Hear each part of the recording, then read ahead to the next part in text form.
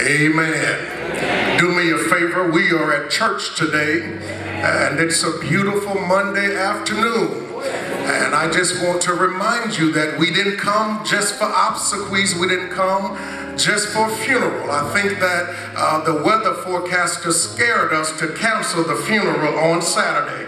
But can you do me a favor, look at your neighbor and tell them, neighbor, we've come for a homegoing celebration. Because we know to be absent from the body is to be present with the Lord. Denise didn't want a sad occasion. She wanted us to celebrate her life. Amen. At this time, our Old and New Testament scripture readings will be led in our hearing, our Old Testament by the Reverend Fleming Thompson, pastor, the Bethlehem United Methodist Church, and then our New Testament scripture lesson by the Reverend Portia Wills Lee, senior pastor of the Trinity Tabernacle Baptist Church.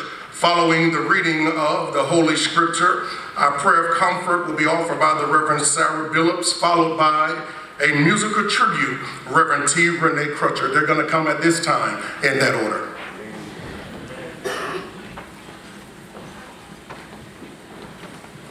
I greet you in the name of the Lord. I'll be reading from Psalm 24. It's subtitled, Entrance into the Temple.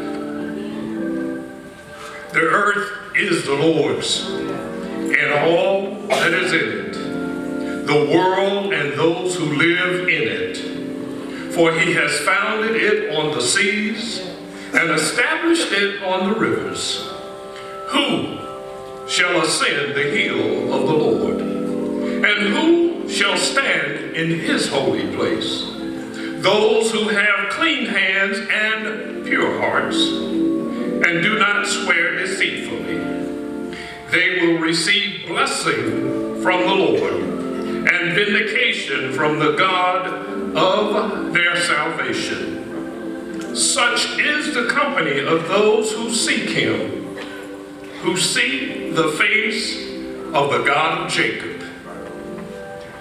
And I pause because I believe Denise, as she got to the gate,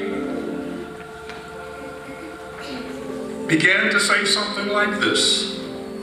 Lift up your heads, O gates, and be lifted up, O ancient doors, that the King of glory may come in. Who is the King of glory? The Lord strong and mighty, the Lord mighty in battle. Lift up your heads, O gates, and be lifted up, O ancient doors, that the King of glory may come in. Who is the King of glory? The Lord of hosts, for he is the King of glory. The word of God for the people of God.